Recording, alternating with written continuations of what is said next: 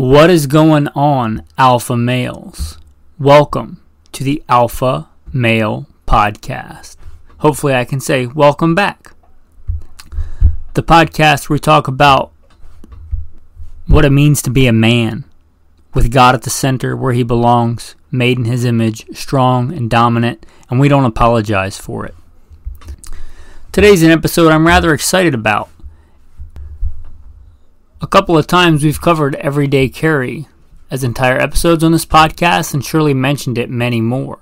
Today's going to be everyday carry, but in a different way. How about everyday carry for young men in school, or just everyday carry, in a restricted environment where you can't have weapons? Do you even bother everyday carrying in that environment, or do you even bother letting your kids, especially like your teenage son? And this could apply to girls too, but this is the Alpha Male Podcast. Should your kids even be considering everyday carry? Are they even interested in it? Or what about you, again, in an environment that doesn't allow weapons? Or maybe none of that applies to you and you can carry weapons, but maybe this is an episode of other stuff that you maybe should be carrying that you're not. Because as much as I carry a gun does not solve every problem. As much as I carry a knife does not solve every problem. Plug in the bio. If you want to skip it, skip around 3 minutes and 45 seconds.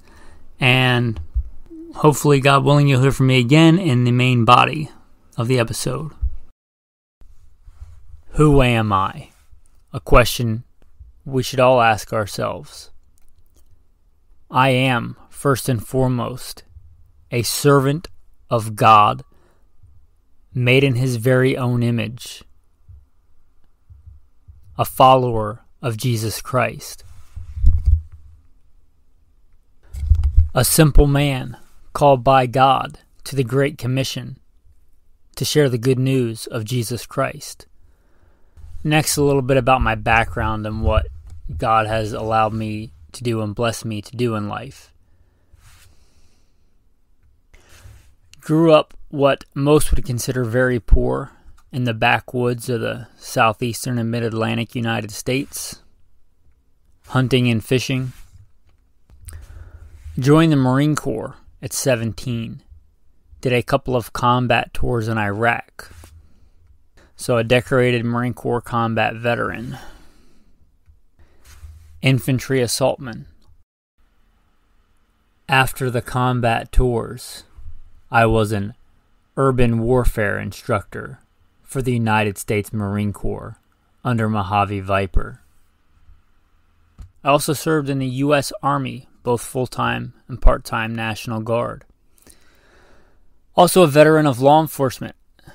I served with LAPD. I was a sworn peace officer, a cop for LAPD. I worked regular patrol assignments and more specialized assignments. One of those more specialized assignments was warrant service, fugitive recovery. Also had some other law enforcement roles. I am an FBI certified firearms instructor and been certified by another 3-letter government agency in a lot of firearms and training things. I've also been a private contractor, worked in the private sector, pertaining to tactics and gunfighting and protecting America from enemies foreign and domestic. I served as the commander of a tactical team to stop active shooters in a large metropolitan area. That was our primary mission, to stop active shooters, which sadly are a thing in America today. I've also been blessed to do quite a bit of competition shooting. Started my first formal competitions even before joining the Marine Corps at 17. I had won more shooting competitions than I can remember. I have competed in all manner of disciplines in shooting. I've been blessed to be a state rifle and pistol champion, West Coast regional champion. Like I said, been blessed to win more shooting competitions than I can remember. Mentioned hunting. I've hunted to put meat on the table starting when I was a child. I've also been a professional big game hunter and guide, hunting and slaying all manner of beast. and I don't apologize for that. Humbled to be the host of 3 podcasts: Simple Man Sermons, Alpha Male Podcast, and Gunfighter Life. Obviously, as things not mentioned, I've been blessed to do many other things. But, again, first and foremost, I'm a servant of God, a believer and follower of the Bible, the Word, Jesus Christ.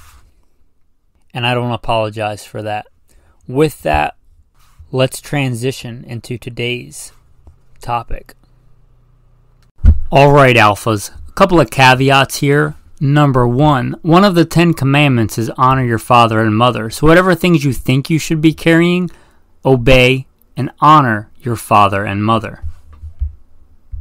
Fathers and mothers out there, you know your kid far better than I do and how mature they are and what personality they have. I'm going to mention, let's say, ferro rods in this episode. If your kid is a pyromaniac, they probably shouldn't get a ferro rod and go to school with it. They're your kids, they're not my kids. And if you are a young man or a young woman, honor your father and mother. With those caveats in place, listening for a while, you know I'm big on everyday carry. Perhaps it's time to get your son going in the way that he should go, or perhaps you're everyday carrying and looking for some other cool stuff to carry.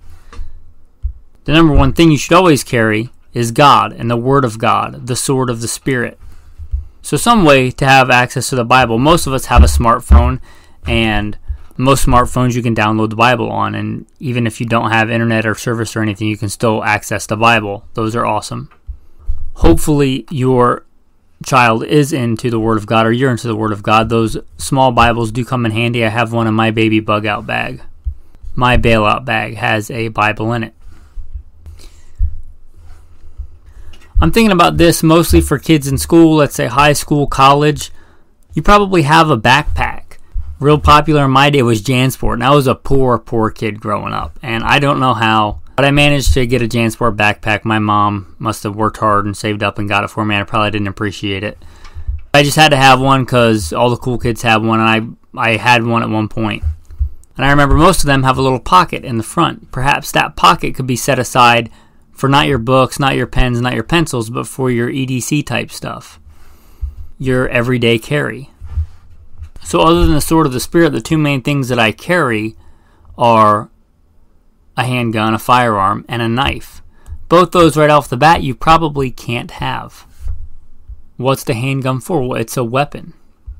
I'm a firm believer in knowing hand-to-hand combat. It might be time to teach your son hand-to-hand combat, or it might be time for you to learn hand-to-hand combat, since you can't have a weapon or can't have a purpose-built weapon.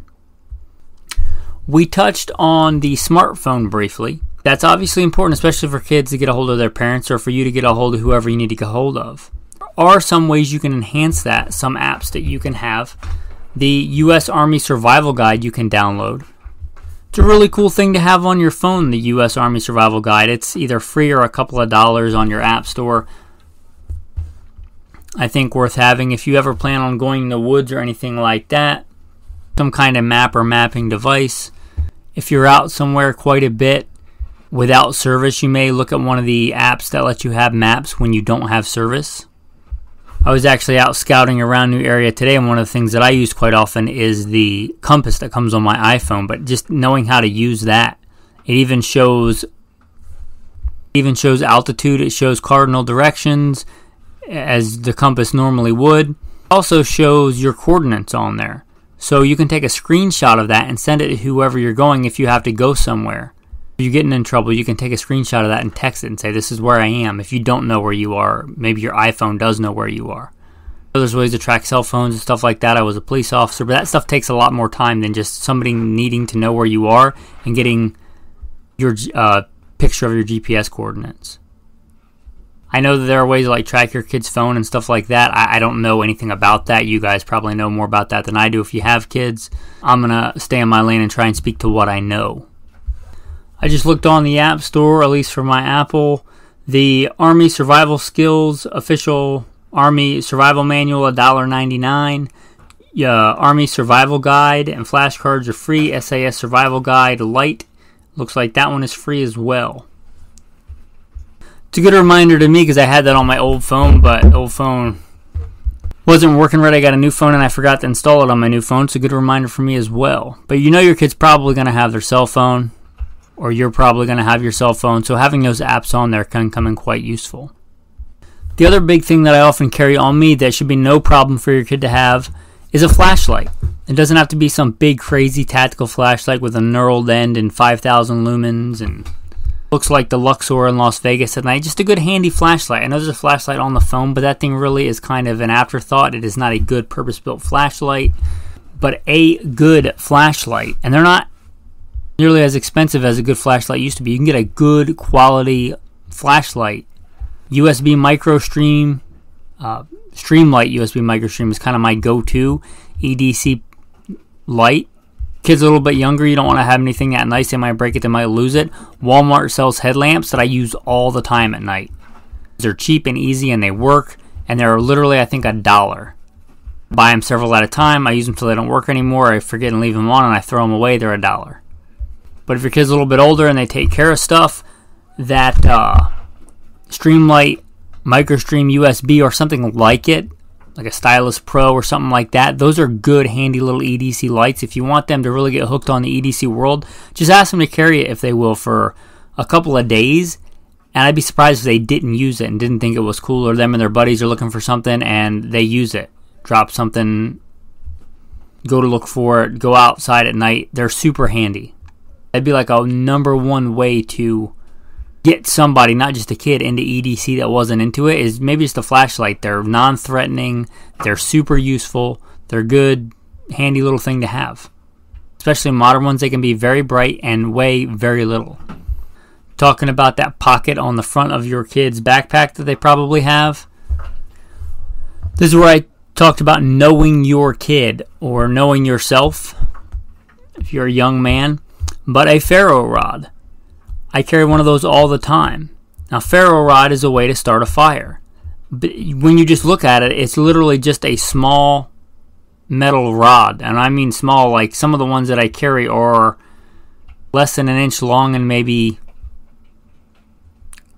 0.3 or thereabouts inches in diameter. They're small. They make some with holes in them, so you can literally put them on a keychain. Something I do for my wife's pack, for my bailout bag, baby bug out bag, is I have one on a piece of 550 cord that literally looks like any other toggle you'd use to zip up a jacket or zip up a zipper. You could have that on your backpack as just like a little toggle and nobody would know what it was. And it is a way to be able to start a fire and make a fire. I doubt anybody looking at that would know what it was. If you even got a bigger one that was, say, a couple of inches long, almost nobody's going to know what that is if they're not into the E.D.C world or the bushcrafting world. I remember starting lots of fires as a kid, I'm not going to lie, but I was allowed to kind of go and make fires and stuff in the backyard. So I didn't really worry about starting fires inside or somewhere I wasn't supposed to, because I had plenty of places I could make a fire in the backyard. But again, know yourself, know your kid. Another one, they're probably going to have pens and pencils. There's all kinds of tactical pens. I'd say stay away from that if you're in school. But just a good quality metal pen can come in handy for a lot of things. Use your imagination on that. But a good quality metal pen. And I have one in LAPD that I had for years and years and years. I don't carry it anymore because I just carry a Sharpie. The number one thing I tend to write on during the day is myself. But just a good metal zebra pen. They're not super expensive. I have one that lasted years and years and years. I don't know how many refills I put in it. But if you don't lose them, they last a long time, and a good sturdy metal pen can come in handy for a lot of things. Sadly, school shootings are a thing in our society today. I'm not telling you what to do on that. I'm just telling you to consider. This next one, again, know your kids, but I did find out recently there are these little glass breaker bracelets. If your kid's prone to vandalism or something, probably don't get them this. But it's literally a little teeny bracelet of like shot cord, and it just looks like a regular bracelet. And I'm not into wearing bracelets, but again, they could just put it in that front pouch. Literally, you hold it between your two fingers and you pull it back and snap this little tungsten bead that's on there to shatter glass. It might come in handy for a lot of scenarios, a lot of good scenarios where your kid needs to escape from something. So think about that if your kid is mature enough to handle that and not do something stupid with it. At least not something stupid that'll get him in trouble. We talked about fire starting. No, I've never owned one of these firsthand, but another thing you could have that is pretty cool. There's a company called Wazoo, and they make the survival necklaces and things like that. They make one for starting fires, and if you look this up and look at it, it doesn't look like anything survival or bushcrafty related at all. It just looks like just a necklace that somebody would wear. That's pretty cool. I'm not into wearing jewelry and necklaces. I almost never wear my wedding ring because I lose them all the time unless we're going out and my wife asks me to wear it. I'm just not big on jewelry. But the bracelets, necklaces, stuff like that, again, you could just put them in a pouch. Talking about the bracelets, another real easy thing to get them to just put in their pack and forget about if they're into any kind of making stuff, doing stuff like that, is one of the paracord bracelets. Again, I don't like jewelry, almost never wear one, but I have one on my belt today when I was out scouting. I had some other paracord on me, but there's a lot of paracord in those little bracelets. I generally don't use them because I generally have other paracord on me, but if I really needed a lot of paracord, like to build a shelter, if I'd gotten stuck out overnight, twisted my ankle or something, definitely wouldn't have cared about using that bracelet. Cheap, you see them almost all over the place in sporting goods stores and stuff like that. Walmart probably even sells them. Just a paracord bracelet. Throw it in there. If they're the kind of kid that uses paracord and stuff all the time, that's awesome. Just get a length of it and put it in there and give them the paracord bracelet, again, in case they need it. I don't really know about fashion and what's in fashion, what's out of fashion nowadays. But if those things if your kid will wear one and they want to wear one, I mean, why not? Make a lot of ones with their stuff on there, little compasses, little things like that. The one that I have has a little knife built into it. Obviously, for obvious reasons, they probably can't have that. The one that I have has a fire starter on it. I think they have some that have fire starters that have a different kind of striker that wouldn't be considered a blade. They're kind of gimmicky. They're not really great for starting a fire. In theory, you could. As far as other tools, like a multi-tool, I think a lot of schools and places might consider that a weapon. I don't really know. Schools are a far different place than they were when I was in school. I had a rifle team. I was on the rifle team. We walked down the hall with weapons. We practiced before school opened. A lot of times school was getting in, we were getting done. We walked down the halls full of kids with weapons. And this wasn't that long ago. I'm not that old. Also, we would hunt behind the school. I grew up pretty poor in the South. And if you've ever been in that area, unless you're wealthy or own a farm or something like that, at least the area where I grew up, there's not a lot of public land. One of the areas that was public was land owned by the school. It wasn't like a soccer field or a football field. Actually, we were in high school and we hunted behind the middle school. We'd walk through town with our weapons and get behind the school and hunt. Different time. And it's not like we weren't acquainted with violence. I didn't grow up a Christian and I was a far different man back then. Or I guess I wasn't a man back then. I was a kid. I fought all the time. I fought a lot. Sometimes justified, I think. Sometimes not. I'll be honest, sometimes I fought just because I liked to fight.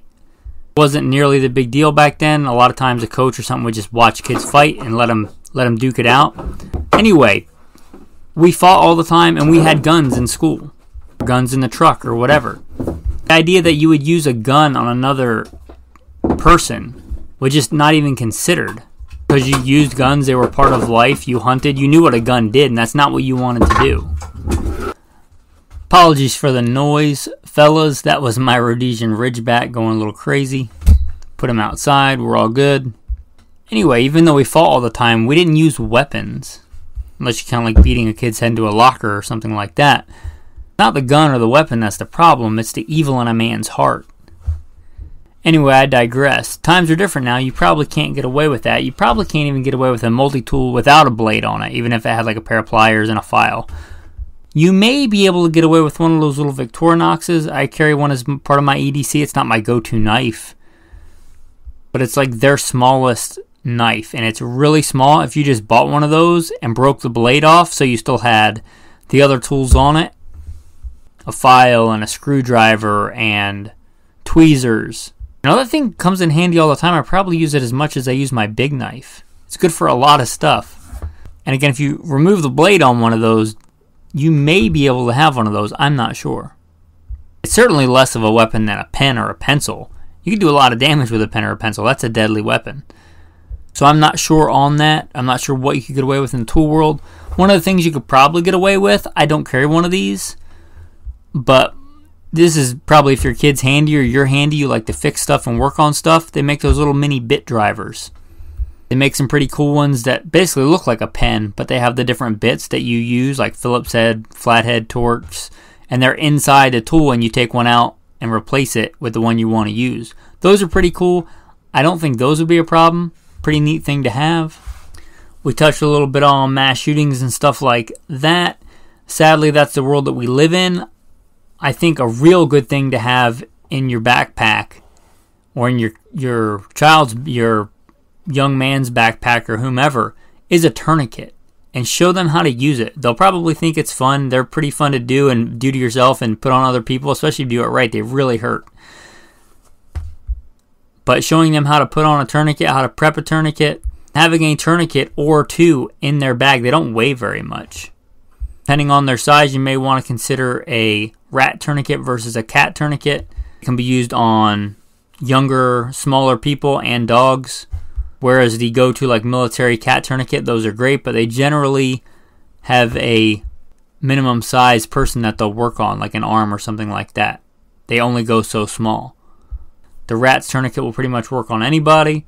Not affiliated with them at all, although I do contribute to their Patreon page, is Bear Independent. They make really good medical kits, Refuge Medical. Looking for like a more comprehensive medical kit, I would say look to that. But you know, if your kid's going to school and they need a Band-Aid or something, they probably just go to the nurse. But if you need a tourniquet, you need it right now. And if a lot of people need tourniquets, it's best to have one. So again, a tourniquet. That leads me to something else kind of somber, is those bulletproof panels. I actually have one in my car door. Just basically a sheet of Kevlar. You can get those not super expensive. If you want them on the cheap, maybe look for a used bulletproof vest on eBay, like a police Kevlar vest or something like that, and just take the panel out and put it in the back of a backpack. Didn't have that when I was growing up, but again, it's a different world now, so you may want to consider one of those, maybe not. I think a young man ought to carry a knife. I think it's kind of a shame that they can't nowadays usually carry one in school. At least most public schools probably today won't let you have a pocket knife. And that's kind of a shame, but again, you're going to know your son better than I obviously do. When you think they're ready for that knife, think about getting them a knife. My number one recommendation for adults is the Buck 110 Slim. Be the same for a younger man, a Buck 110 Slim. They also make the Buck 112 is basically the same thing, slightly smaller blade. You may want to just have a smaller blade. Also, sadly, some states, whether an adult or not, they don't want you to have a blade over 3 inches. And I think the Buck 112 is under 3 inches. The Buck 110 is certainly over 3 inches blade length, I believe. But there's tons of others. I consider those like an heirloom quality. If you give that to a kid as his first knife, they're probably going to have it. I didn't have anything near that nice. I remember my grandma got me a small pocket knife that kind of looks like a smaller version of a Buck 110, but is a cheap Pakistani knockoff. Again, I was poor, but I still have that thing, and in fact, it is sitting behind me. In fact, I can reach back and touch the bag that it's in. It means a lot. If you look at it, you can tell it's been sharpened a ton. Obviously, your kid's not going to be able to carry that to school, at least not lawfully. But maybe, you know, if your kid's a kind of outdoorsy kid and you pick him up from school and he's going to do something, maybe you hand him that. If you trust your son and they're mature enough for it. That pocket knife obviously meant a lot to me when I got it as a young man. The fact that I still have it, I'm just guessing, maybe I was 6 or 7. Interested in E.D.C, or you're a parent and trying to get your kids interested in E.D.C, what are you interested in? Carry that. If you're into tools and fixing stuff, those little micro drivers are pretty cool. Kid's going to use it, maybe a small roll of duct tape. Duct tape's handy for a lot of stuff. Think about if you're ready or you're ready for your son to be into being more prepared for whatever situation might arise. 2 more things I forgot to mention. Just looking over at some of my stuff, and if I had forgotten anything, I sure enough did.